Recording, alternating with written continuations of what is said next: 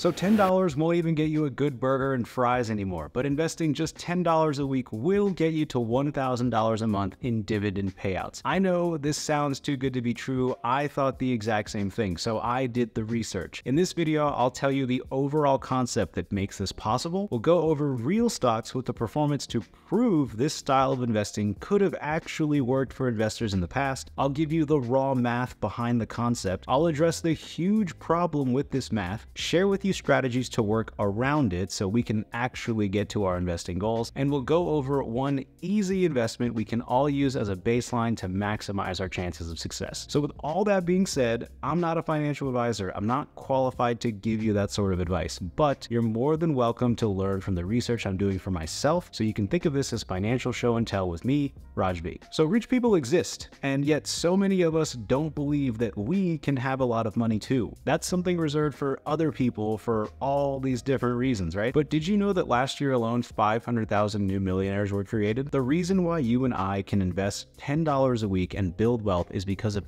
compound interest. As this relates to dividends, when you buy a stock that pays a dividend, you get a payment for owning it, which comes from the money that the company makes. This means that if you buy a dividend-paying stock consistently over time and reinvest the dividends, you get more shares, and the amount you get paid as a dividend goes up. But the secret sauce is that investments don't stay stagnant. The best types of dividend investments increase in value, and they increase the dividend they pay per share. This is how we take less than one day's worth of lunch money a week and turn it into a huge chunk of cash flow every month. Of course, an investment that pays out a dividend consistently, even better grows that dividend year over year, and even better goes up in value overall, sounds too good to be true. But we live in a day and age where this is in fact reality. There's two groups of individual stocks with very high barriers of entry called dividend aristocrats and dividend kings. In order for a stock to be a dividend aristocrat, it has to be in the S&P 500, has to have paid out a dividend for 25 years, and that dividend has to have grown year over year. In 2024, there's 66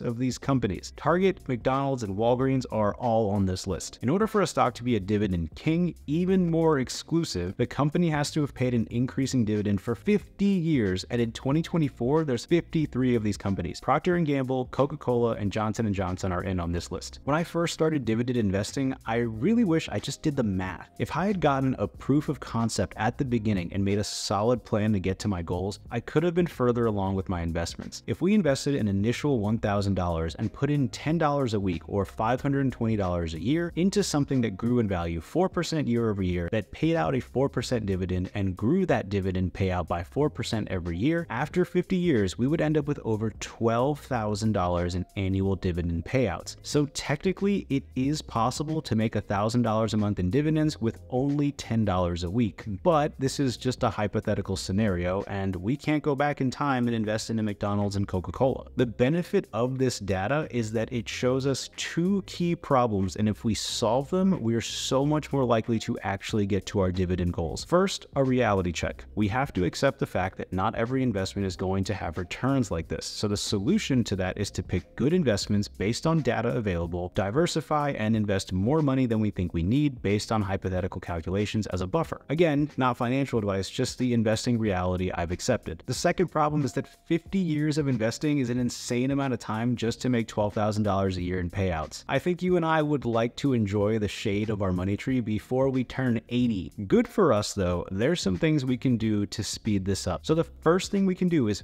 front load the investment, meaning if we're able to put in a lump sum up front and invest the same amount every week, we get to $12,000 a year in dividends 6 years sooner if we put $5,000 up front instead of $1,000. And we get to that same level of dividends 11 years sooner if we invested $10,000. Of course, that's not practical since people don't just have thousands lying around to invest. So the other option is to increase our weekly contributions. If we invested $20 a week, we would get to $12,000 in annual dividends 8 years sooner, and putting in $50 a week would get us to that same level 19 years sooner. In reality, most people are going to start with small investments, whatever is possible, and progressively increase their investments as time goes on, as they earn more income, and throw in lump sums when possible. You can play around with the calculators on your own, but the key takeaway is that the more money you invest, the earlier you invest, and the more often you invest, the better off you'll be. So if you're not on track to hit your dividend goals, that's okay. Everything big started small, and big things take time. So so keep building. Now, of course, we're all interested in actually getting to $1,000 a month in dividends and beyond. I can't tell you exactly what to do because I don't know the future, but I can show you what I'm doing. It took a few years, but I've worked my way to the point where I'm investing $5 a day comfortably, and 2 of those dollars are going to my core position for my dividend portfolio. That position is SCHD, or the Schwab US Dividend Equity ETF. Its holdings are a combination of several companies, so it's not concentrated to one individual dividend stock. These stocks are picked based on the ETF strategy, the size of the positions are adjusted quarterly, and the positions themselves are adjusted yearly. In the past 10 years, the price is up 128%. The dividend has continued to grow year over year, up 12% in the past 5 years, and has a current dividend yield of 3.4%. So based on historical data and the strategy, SCHD is my go-to for a dividend investment, and I'm branching out from there based on SCHD's shortcomings. So long term, I have a few dividend goals in mind. I want a growing portfolio, a reliable dividend, and a high dividend. One investment isn't going to cut it. I need to branch out and take a little more risk and invest more than I originally planned. This, of course, has its pros and cons, but because I did this, I'm now making $100 a month in dividends with just $6,537.40 invested. Check out how in this video on your screen or click the link in the description below. Thanks for watching, and I'll see you over there.